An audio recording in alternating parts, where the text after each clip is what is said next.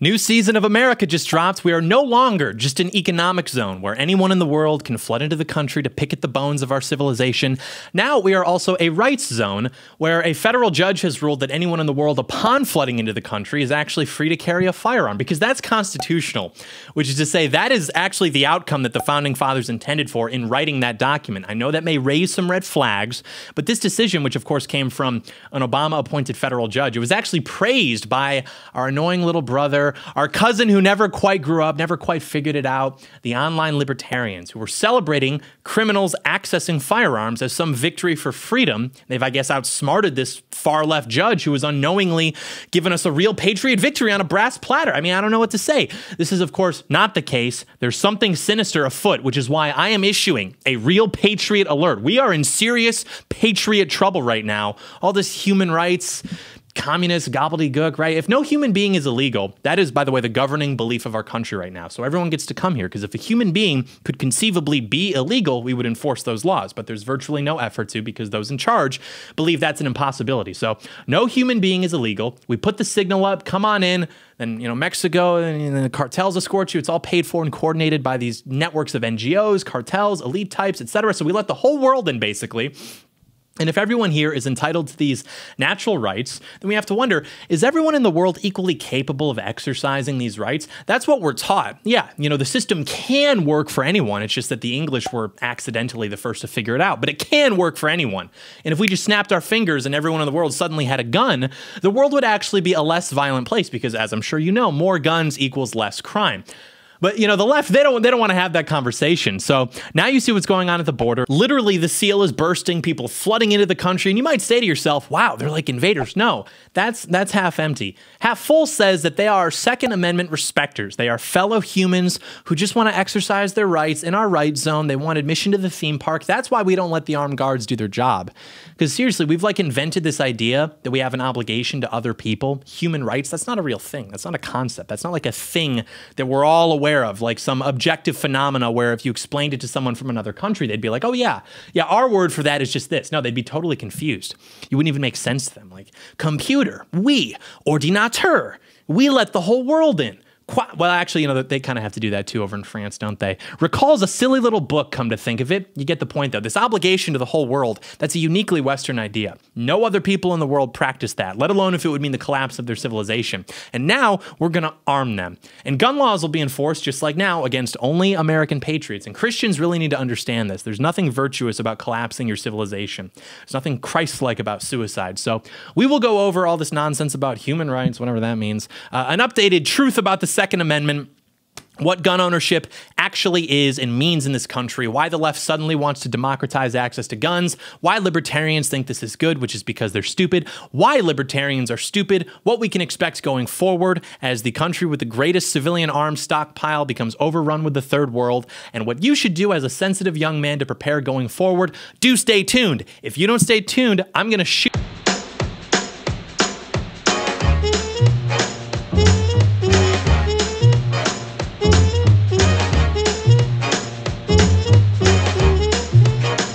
John Doyle in. Heck off, commie. Hello there, ladies and gentlemen. Welcome to Heck Off Commie. I've always been offended by this idea that anyone can come to America, and if they just agree to our values or whatever, it means they're just as American as everybody else who's had families here for generations, sometimes even centuries. But now it's transitioning from offense to imminent emergency situation, because now it's not that they just get to wear the title or whatever, but also that federal judges are maneuvering to grant them access to firearms using a ridiculous interpretation of an amendment, which was written largely to allow Americans to defend themselves from the uncivilized. One moment, I have to share something with you. Big announcement week continues. Getting sick of this crap. Hey, Doyle! Fix your website. Hey, it's Doyle. Need your help. Say no more.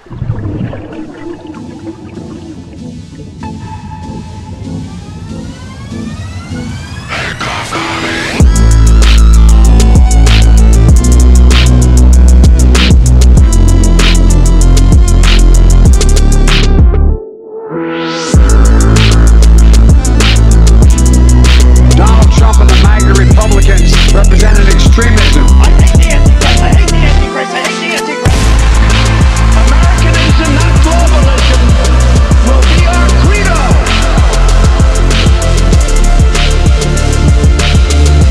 Yes, it's real and it's true. The website is live. Many have been asking about this. You can go check it out. Go sign up if you want more content. Go access all the cool stuff. Go join the Discord server. But anyways, let's start from the beginning here. So Sharon Coleman is a district court judge appointed by Barack Obama. She's ruled on things such as making same-sex marriage legal in Illinois before the Supreme Court would get around to it a year later. She's suddenly decided that she is a pro-Second Amendment constitutionalist. So you had this illegal alien who was charged with illegally possessing a concealed handgun. It works its way up. Now this woman has ruled that it's actually constitutional for illegal aliens to possess firearms. We're not going to get into the obvious problems with this. If you don't get it, then you shouldn't be here. I don't have anything to say to you, but I hope that this does sort out any faith that people still may have in the rule of law, the Constitution, or whatever. All respect to the Constitution, a piece of paper is not going to save you. The amount of hate that these people have for you is not going to be impeded or restrained by words on paper. Like, when is that worked out? When the bad guys have the power and they decide that it's good for women to be sexually emancipated or whatever, when it's good to make it illegal to hire people based on merit, when it's good to import third world criminals who have average IQs of like 80, let them carry firearms, then they discover something in the Constitution that permits that. And by the way, good for them just means bad for us. Like, they don't even advertise themselves as being capable of raising the standard of living anymore. Like, all of their messaging is just that they want to make people like us miserable. That's why Brandon is campaigning now on J6. That's why he launched his campaign in 2020 because of Charlottesville. It's all just about punishing us. But yeah, there's no such thing as the rule of law, never has been. It all comes down to who is in charge, who is enforcing that law, who is interpreting that law, and we've been operating on this myth that this is not the case, and so of course we've been completely flanked. And I know we've covered that extensively already, but still. And I also want to start by clarifying that I am pro-Second Amendment. I don't support any regulations that you hear about in the news all the time, everything that the Founding Fathers thought about guns, would think about guns. I'm right there with you. And I have to say that now because people tend to be very antsy about guns. Are you coming to take it? Are you coming to take it? Status. And then just relax. All right, buddy, we're on the same team. Just hear me out. The timing of this ruling, though, is interesting because I've been thinking a lot about constitutional carry laws recently. And I've sort of been developing this theory that the only reason the initiative has been so successful, because with any conservative agenda that is successful, it's usually only successful because it's allowed to be. So you kind of have to wonder why that is. And with constitutional carry, meaning that you can just carry a firearm without a license, I've decided that the reason it's been so successful is probably much less about caring about the Constitution and much more about just reducing the ability for criminals to run into problems if they're carrying a gun. Because a lot of times when you've got details that are shady, it's tough to prosecute these people, whether it's because of the district attorneys, weak evidence, regulations, activists, lawyers, clerical incompetence, racial pressures, all this stuff. So sometimes simply being in illegal possession of a firearm can go a long way.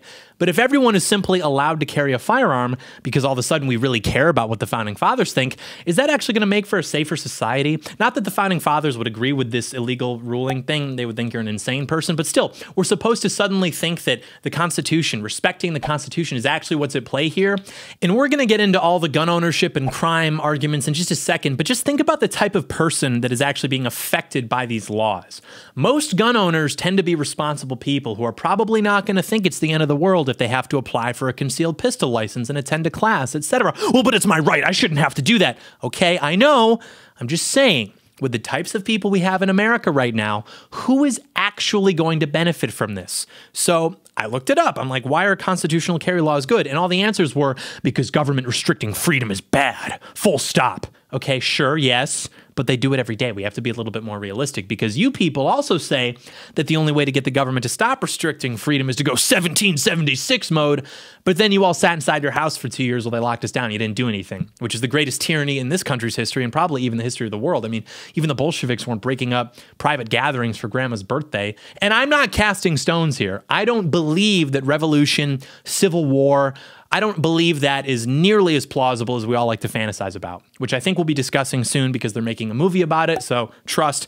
I'm just saying that I think we should think about things with a little bit more realism and not just LARP. So I found an organization which works towards this kind of stuff. And they said it's important because it restores Second Amendment rights to people who may not be able to afford classes and a permit and a background check. Sounds like a leftist resource scarcity argument, but I digress. And for context, constitutional carry is pretty much a red state, purple state phenomenon. That's very important here. So then here's a question.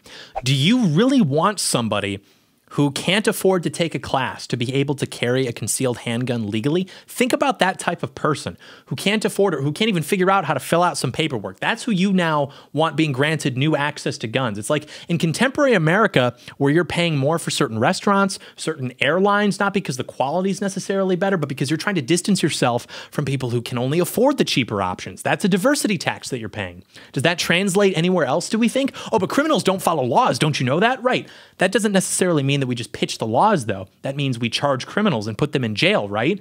I mean, the type of person who is responsible enough to carry a concealed firearm is probably not going to view a class as a significant impediment. I had to take one. I wish I didn't. But I also live in the real world, and I can think about things beyond just spazzing about my freedom or whatever. So, and I know you're not going to like this, but stay with me. Hold on.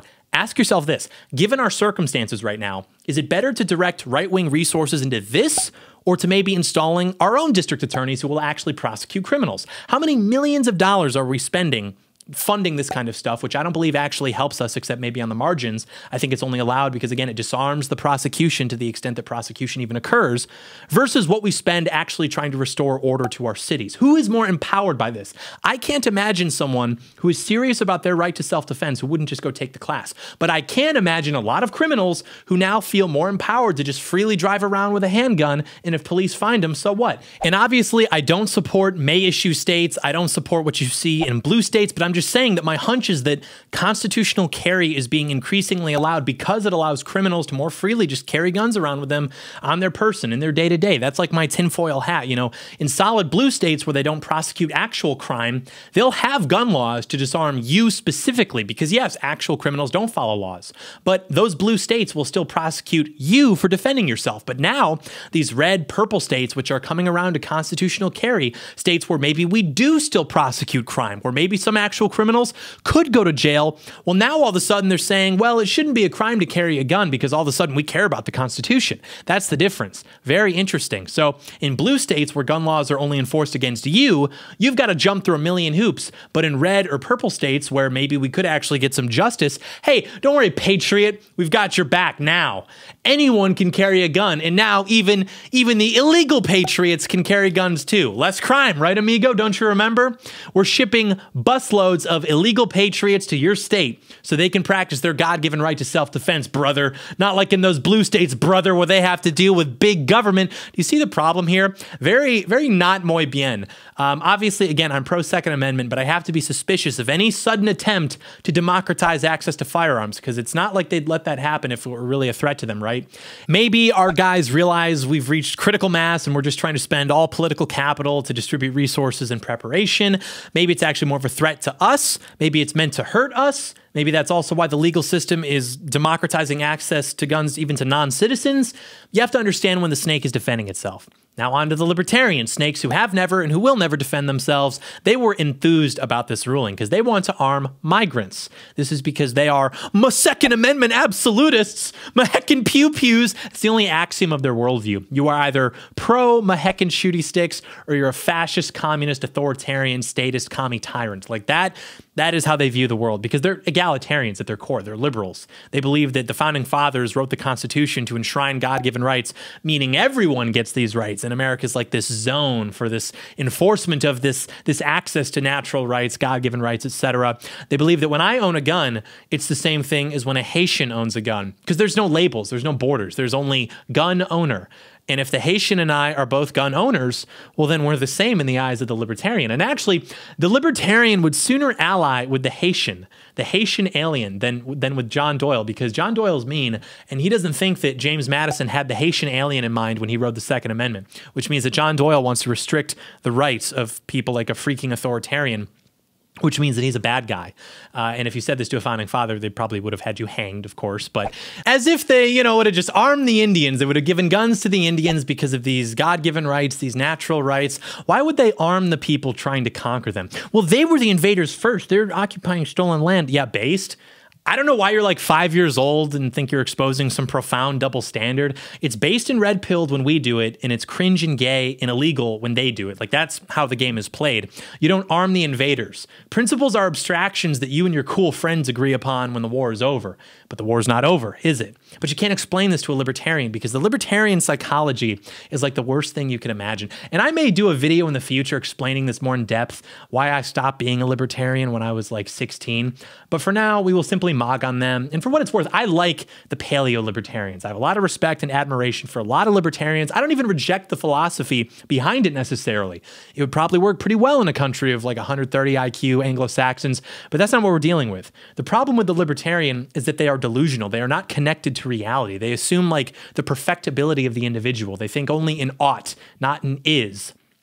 And it manages to simultaneously combine immaturity, classlessness, downward mobility, vulgarity, egalitarianism, these democratic impulses. It's like if the Powerpuff Girls dad were in a lab trying to make like the world's biggest idiot, and then that's what it is. It's some like 45-year-old divorced dad who smokes weed and simps for e-girls on Twitter. And he spends his time being mad at statists and collectivists. What planet are you on?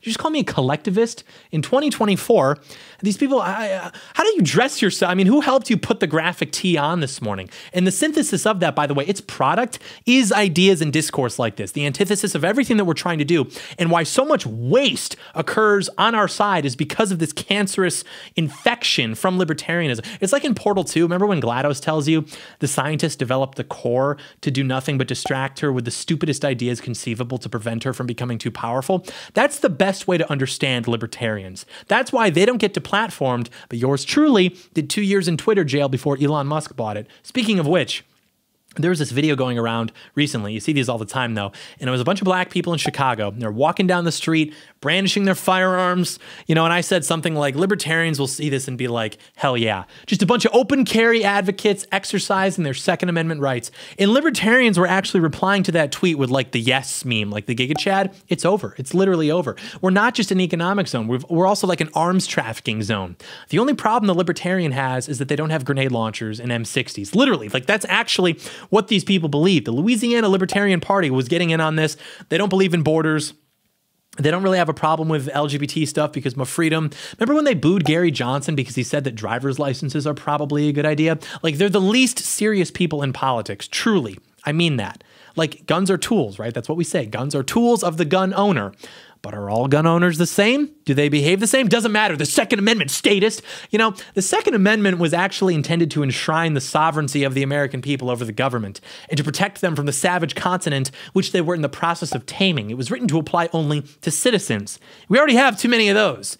But if you don't want to extend the right to bear arms to the invaders, well, then you're literally Hitler. This is the discourse. Rights for me, but not for thee. The modern conservative movement is just left-wing fascists that want to bring tyranny to the country at the speed limit. They don't understand, nor have even heard of the concept of inalienable rights. They are intellectual mental midgets masquerading as thought leaders. Midwit alert! Midwit alert! 110 IQ detected! Be advised, patriots, spike chromosomes are in the air and they're going to infect you. All the key midwit indicators are there. Modern conservatism, the use of the word modern to shield from criticism. Oh, I just mean modern feminism, as if you have an understanding of a timeline. The whole Michael Malice, conservatism is progressivism driving the speed limit. They love saying this whenever Republicans endorse something left-wing, which is usually because they're conservatarians, and they love saying this as if they have some other solution. Oh, you're mad at conservatives for agreeing too much with progressives? Okay, so what's your alternative? Doing literally the same thing because my freedom, like letting gay couples defend their marijuana farms with AR-15s. They have no understanding. They've never even heard of the concept of inalienable rights. Oh, inalienable. Wow. I didn't know that. You're telling me that now for the first time. Just the mental midgets thing, the intellectual mental midgets. You know, that's a Reddit insult. If you Google that right now, best insults, that will come up. It's a tautology. Intellectual mental midget. What are you even saying? The recognition of all mankind's natural rights. Then Imagine starts playing by John Lennon and we all hold hands and we all sing songs. Frickin' statist. We're an economic zone and a right zone. Frickin' statist. I don't even know what's going on right now. I don't know if you guys have noticed this. Libertarian culture, gun culture, it's so cringe. Maybe it always has been to a certain extent. Maybe it's a psyop to make gun culture unattractive and off-putting. You heckin' booger finger on the bang switch. Shut the up, dude. I've been seeing these reels and shorts of like these skinny Antifa guys. Like it's got the same energy of the guy who kicked the woman in the downtown area and he wound himself up and he did like a little freaking kick, or even the video of the guy in the skateboard and he's like, say the N-word one more time. And the guy's just like, N-word. And then he like hits him with the skateboard in the head and he's like, you can't be saying the N-word, my guy. Like he consoles him immediately after. It's like, it's aggression, but without actual aggression. You're performing it. It's theatrics. You're like acting as though you are capable of things like that, but it's in the most gay way possible. It's like insane. It's fascinating to see this kind of content. Like it's just gay behavior that is wearing the costume of violence to make itself appear cooler, more edgy, more attractive. But it's just cringe. Like there's no conviction behind it. There's no aggression behind it. It's just cope. Like, yeah, you're so edgy and rebellious for saying you're going to make the freaking government go away. Very threatening, very transgressive. Ideas that are actually dangerous don't need to present themselves with those theatrics. And I know we've talked about the Second Amendment before, how it's largely a cope, and I stand by all of that. But it's important to emphasize that what has emasculated men cannot be fixed with access to firearms. We are spiritually broken. We are completely domesticated. We have no real capacity for risk or discomfort or violence. And that's why a lot of the most popular content pertaining to guns looks exactly like you would expect it to look if that type of man were the biggest gun fanatic, which is that it looks like a bunch of little boys just playing around with guns. And of course, I'm not calling for anything. I'm not even taking shots. I mean, it's cool content, but there's something to be said about that broader conversation on the internalized destruction of American men, the spiritual crisis. And we just have to emphasize that it doesn't matter what tools you give to that man. He himself is completely domesticated. He's a little boy. And it's not to say that the Second Amendment itself is like a cope. The whole thing was drawn up from the beginning and it was allowed to continue without ratification because the people in charge realized that it would be an effective like pressure release valve, and people would think to themselves, well, you know, the government would never try to become tyrannical because I've got all these guns, and then they would just circumvent it. But I do think that both sides at this point are effectively content with the standoff. Like the government knows that banning guns is not practical. It's bad optics. It's not even necessary to do what they want to do, and it's never stopped them, certainly. And what they want to do isn't stop crime or gun violence, by the way, obviously. Well, criminals don't care about laws. So when you ban guns, you're only disarming law-abiding citizens. Yeah, that means you, white man, you poor bastard. That means you're the law-abiding citizen. You're the only person who has his day-to-day decisions and behavior affected by these laws. Like we said, blue states where they don't prosecute actual gun crimes, they'll have gun laws to disarm you specifically. What we talked about earlier is the red state, purple states, which are coming around to constitutional carry, becoming those states which now maybe do prosecute crime. Now all of a sudden they're saying, well, it shouldn't be a crime to just carry a gun because suddenly we care about the Constitution, I guess. That's the key difference. Criminals don't follow laws. You think they don't know that? Those gun laws are for you and you only, patriot. They want to disarm the people. They don't want to just disarm you because they're like threatened by you, but more so because they want you to be less equipped to defend yourself and your family from the consequences of diversity. I'm sure they're not like in love with Americans having so many guns, but America's a gun culture. It's always been a gun culture, and it became a gun culture precisely because we had to defend ourselves from the types of people that our tax dollars are now paying to import. House, clothe, feed, you know, the whole 9 yards. Well, most gun crimes are committed with handguns. Yeah, that's why they don't ban handguns. They don't want to stop crime. Don't ever make the mistake of believing that these people are saying words to you as if they're real or have meaning. They just don't want you here. And you really have to digest that and adjust your worldview to accommodate that knowledge. But that is precisely why they want to ban AR-15s. They want you to have to stop a mob of organized Haitian gangsters with a handgun instead of an AR, while they also have handguns. It's the great equalizer, right? Suddenly doesn't seem so equal in that situation. Might need a little bit more there. Here's a fact. I don't know if you know this, but if you take American crime rates, violent crime, gun homicide, whatever, and you eliminate certain groups from the data to make our demographics look more like the European countries to which we're always compared, it's a virtual match. They're the same per capita. But then the other side of that coin is that if you bring back the silly demographics and you expand their proportion of the overall population to match, say, the demographics of some third world country, well, then curiously, those violent crime rates match there too. It's fascinating because, see, I always thought that everyone's the same and a gun owner is a gun owner and we're all equal and we're all gun owners. And you run into a lot of problems like this when your axiom for viewing the world is only my frickin' pew-pews. Anyone who owns a pew-pew is friend, and those who are anti-pew-pew are enemy. More guns means less crime. Are you sure? Do you think if we dropped a pallet of Glock 17s into Memphis or Detroit or Chicago, do you think that's going to cause fewer crimes? Even if we give it a second to kick in, we check back in 6 months later. You know, if I were a skeptic, I would say that more guns being associated with less crime probably is like, okay, well, more guns tends to mean more white people because we like to hoard guns, we like hunting, we're generally pro-Second Amendment. So is it really the guns? Because we also know that the greatest predictor for violent crime at a national level is not the proportion of a county that is not legal firearm owners, not even the proportion of the county that is in poverty. The strongest predictor, actually, is the proportion of the county that is composed of silly Americans. But it's easy to look at Montana, where 2/3 of the population owns a gun, and say, hell yeah, there's no Baltimore in Montana, and it's because criminals are afraid of all the guns. Are we sure? Is that what we're going with? But this is the discourse. The U.S. was founded by illegal immigrants with guns. Hey, do you think, you have an idea of what it means to become a nation or a people? That you got brainwashed into collectivism? Oh my, shut up. You're not an actual person. The CIA has been monitoring my blood pressure and my cortisol levels through the camera in my phone and just creating a database of like what raises it the most. Like, you're literally trying to kill me. You're treading on me. You are impeding my pursuit of happiness. You are threatening my life by making me a danger to myself. You are putting me into a self-defense situation. Libertarians are literally the most collectivist people I've ever encountered because they're all NPCs. You will never sooner see someone's brain just shut down and start spitting out nonsense like you will with a libertarian. Pitbull owners, though, a close second. I'm really glad that I never smoked weed and got into arguments with my dad, because otherwise my libertarian phase maybe would have lasted beyond 16, maybe even into 18. Who knows? That would have been a disaster. But yeah, I've been seeing these reels and these shorts where like some guy's just playing around with guns. There's a whole genre of this content now, and a lot of it's really cool. But then you see a lot of it, and you've got these guys like soy facing. They're like, whoa, look at my freaking pew pew.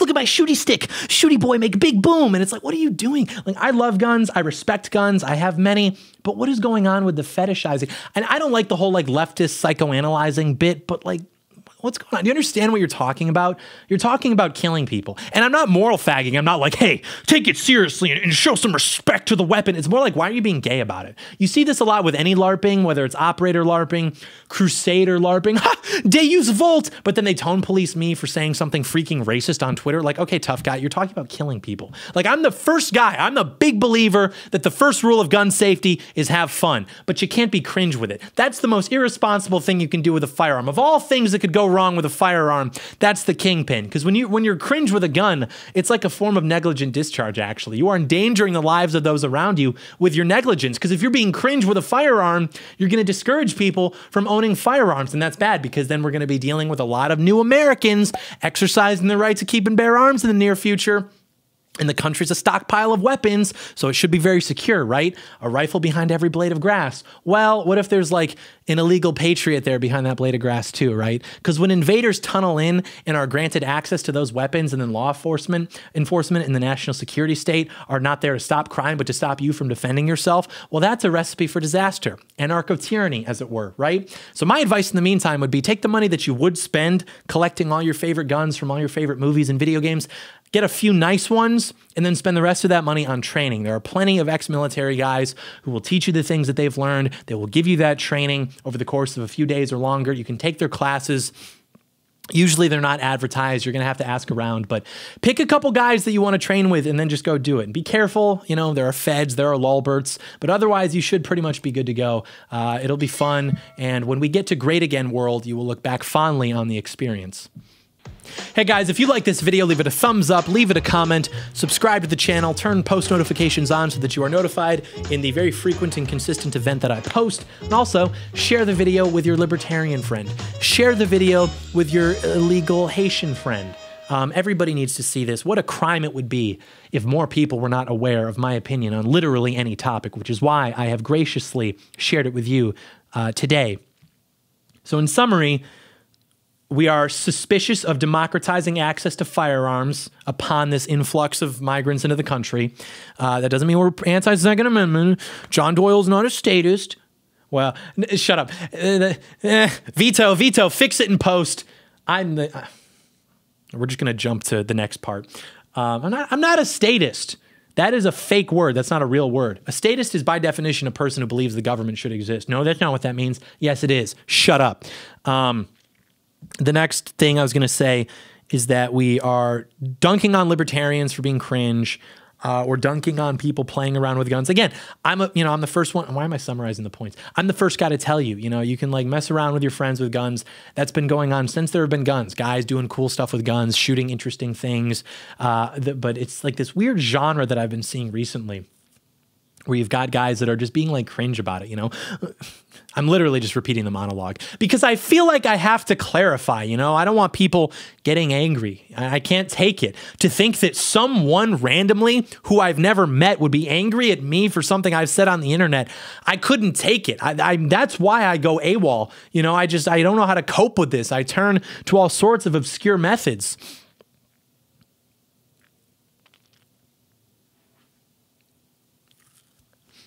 I'm giving you your 2-minute outro. You should be opening up a new tab. You should be going to heckoffcommie.com so that you can check it out. You can enjoy the content. You can sign up. You can do whatever. Yeah, real. Okay, thank you so much for watching. May God bless America.